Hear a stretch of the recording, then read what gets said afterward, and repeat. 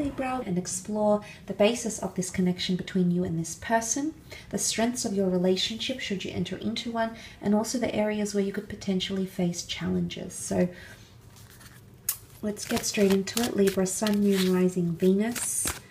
What sort of connection is this between you and this person? Okay, transformation. This is very powerful because this connection has the power to transform you, your world, and that of this person's as well. Transformation really talks about metamorphosis, change, changing as an individual, changing as a partner, changing as a lover. I really feel like this relationship or this connection could transform the way you see love or long-term commitment, Libra. So there is a lot of power for this to change your perception and change your goals as to who you want in your life or who you want to end up with. Now, likewise, this can be applied to this person as well. I love that the fact that the number 10 is here, because the 10, which comes down to a 1, is all about new beginnings, primordial things that are the first of its kind. So for a lot of you, this connection is going to transform your feelings, your perception about love, compromising as a lover. It's really going to change and make you almost, it's like an undergo a metamorphosis of some kind here in regards to love and commitment. So there's a possibility to change, okay, or a possibility to change your life from this connection. And for some of you, maybe you weren't open to marriage, and this is a partnership that's going to come in, and marriage could very much be on the cards. Or maybe you weren't open to moving for someone, and suddenly that's going to be transformed. So major changes can be associated with this connection here. But as I said, it might not be someone that you're really crazy about. Like, they might not be your type, Libra. You might just need to give them a chance because they can transform your love life. Let's have a look at your strengths.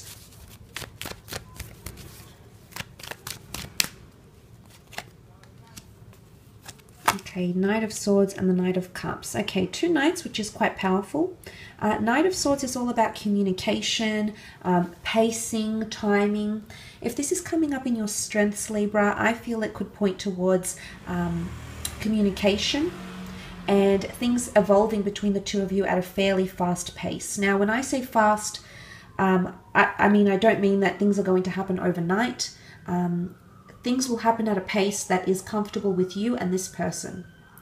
And because he rushes, I actually feel like the connection can speed up a little bit here, but it'll actually turn into one of your strengths. So it could also be the way in which you move towards your next milestones, because if you're committed and you're dedicated to moving at a fast pace, and likewise as this person, then obviously the relationship can develop fairly quickly and milestones can be reached faster, such as moving in or traveling together or saying that I love yous or committing and becoming loyal. So these things can happen at a faster pace.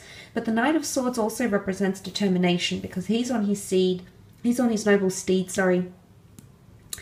He's got the sword in his hand. He's got direction because he knows exactly where he wants to go. So I think this has also something to do with goals, whether short-term or long-term.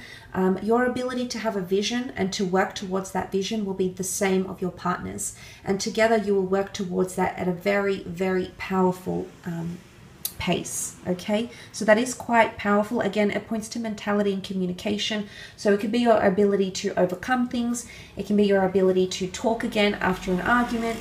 It can be your determination to seek validation from your partner or to open up and really liaise with them. The strengths as well are, one of your strengths is also the Knight of Cups. Now, the Knight of Cups is honesty, integrity, dignity, respect, admiration, determination, and resilience. So I think these factors are coming into one of your strengths, Libra. I do feel as though there's potential for the both of you to fall very deeply in love with each other.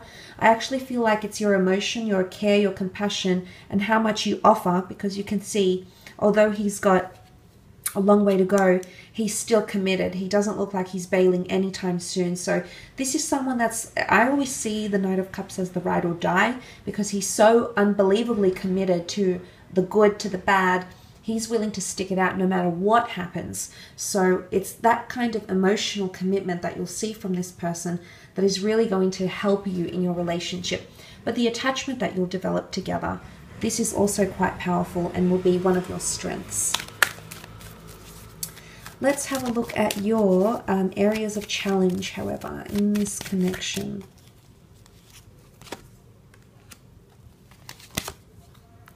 Okay, areas of challenge is finding stability as indicated by the Knight of Cups.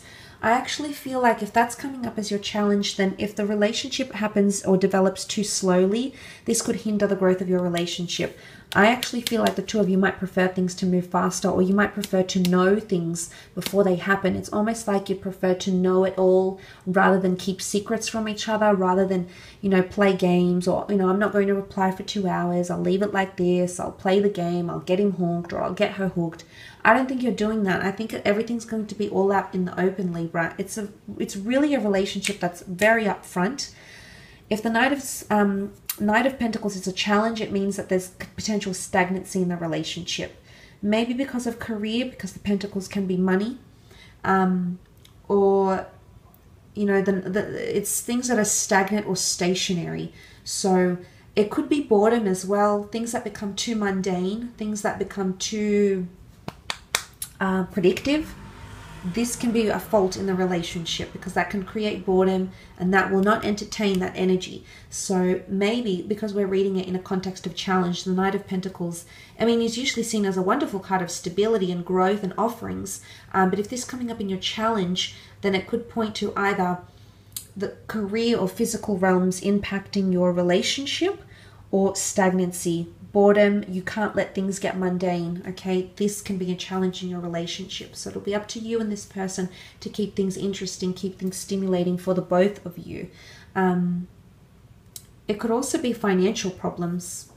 You might have different visions about the physical realm, saving, how you view money or spend money. And, you know, a lot of people don't think that this is an issue, or they don't see it to be a big issue, but, you know, it is. I've seen it.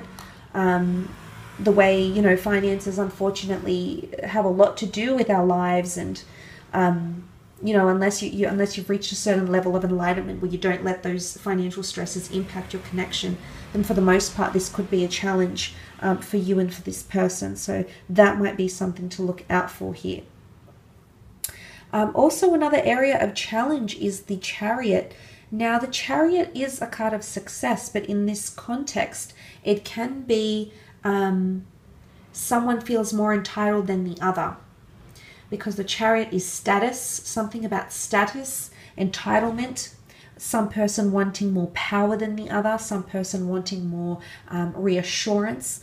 Because the Chariot card symbolizes the sign of Cancer, it can be someone that's still holding on to the past. So the past may somehow affect your relationship in a challenging way. A past ex, past secrets, past traumatic event, something that you're still emotionally linked to, or this person is still emotionally linked to, which could pose to be a challenge.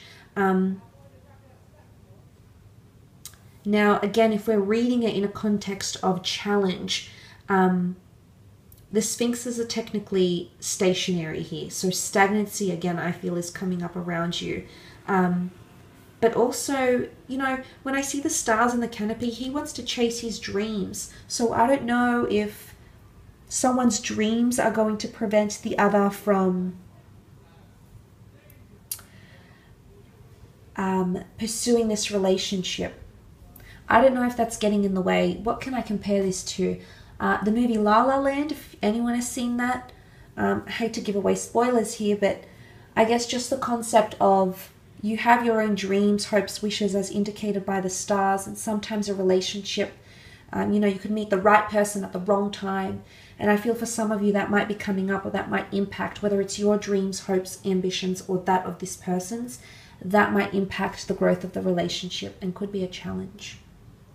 I will leave it at that though, Libra. I hope this reading has been helpful.